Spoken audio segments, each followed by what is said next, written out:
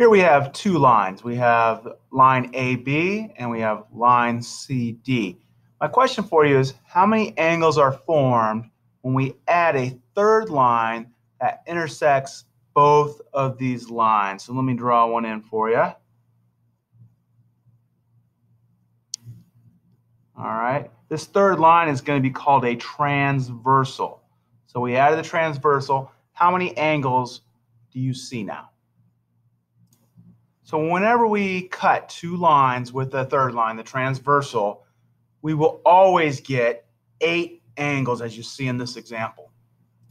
Here are two more examples, and what I want you to note is that the two lines may or may not be parallel. So the transversal may have any slope that allows it to intersect both of the lines. So example 1 on the left, those two lines are clearly not parallel, and then it's cut by the transversal. And then in example 2, we have two lines that are perfectly horizontal, so those are parallel, and it's cut by the transversal. I also want to note that sometimes lines can be just named with one letter.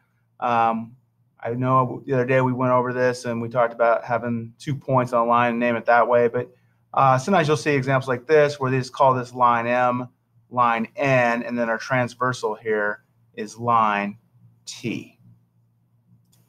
In example 1, which angles do you think we call interior angles? Which ones?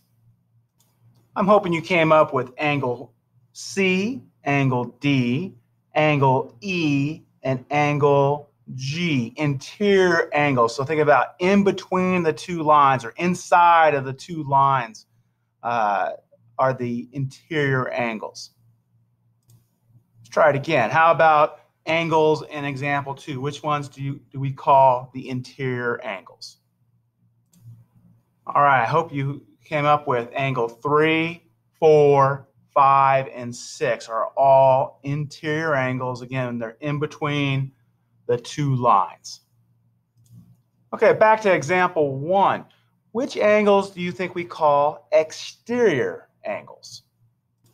So our exterior angles for example 1 would be angle A, angle B, angle F, and angle H. And you see how they are outside of the two lines, on the outer parts of the two lines. So we just did interior. They're the other ones are going to be the exterior angles.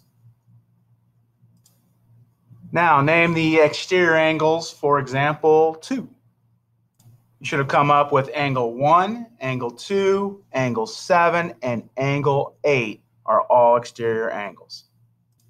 Here's a quick visual to help you remember interior versus exterior. So there's just the two lines, and the interiors, all the angles that would be formed in the yellow, exteriors angles in the blue. So if we added a third line here, the transversal, you can clearly see the angles that are yellow are going to be your interior angles, right? 1, 2, 3, 4.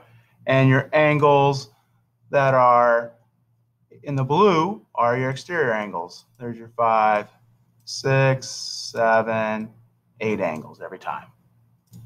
And just one more quick visual for the interior and exterior angles. So in this example, again, the exterior angles are 1, 2, 7, 8, and our interior angles are 3, 4, 5, and 6. Another way we're going to describe angles when we're working with these is same side angles, or angles on the same side of the transversal. So on the example on the left side, we could say that angles 1, 3, 5, and 7 are all on the left side. They're on the same side of the transversal on the left side. We could say that angles 2, 4, 6, and 8 are on the same side. They're on the right side of the transversal. Now, sometimes the orientation is a little different, so we may not say left or right. Look at the example on the right side where my two lines are more vertical, and my transversal is a little closer to horizontal. So in this example, we may say the same side angles are above the transversal, right? So these are 1, 3, 5, and 7 are all above the transversal. And we could also say that 2, 4, 6, and 8 are all below the transversal, so they're on the same side. Okay, you tell me, example 1, which angles are on the left side of the transversal? I hope you came up with angles A, C, E, and F. See how these are all on the left side of the transversal. For example 2, which angles are on the right side of the transversal? All right, I'm hoping you came up with 2, 4, 6, and 8. Those angles are all on the same side and the right side of the transversal. Let's get more specific. For example 1, which angles are both interior angles and on the right side of transversal? It has to meet both requirements. Should have come up with angle D and angle G. Those are same side interior angles on the right side of the transversal. Example 2, which two angles are on the left side of the transversal and interior? So I'm looking for interior angles on the left side of the transversal. Same side interior angles on the left side of the transversal are angle 3 and angle 5. In example 1, which two angles are both exterior angles and on the left side of the transversal?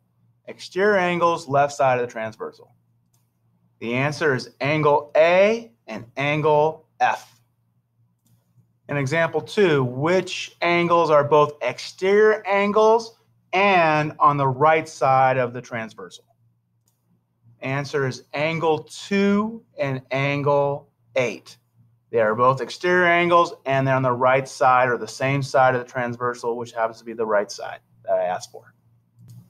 We will be learning more about special relationships with pairs of angles in this scenario over the next few days. The purposes of this video was just to give us some foundational vocabulary that we can work with to discuss different angles within these diagrams moving forward. Please let me know if you have any questions or any issues that you want me to address with this content when we meet.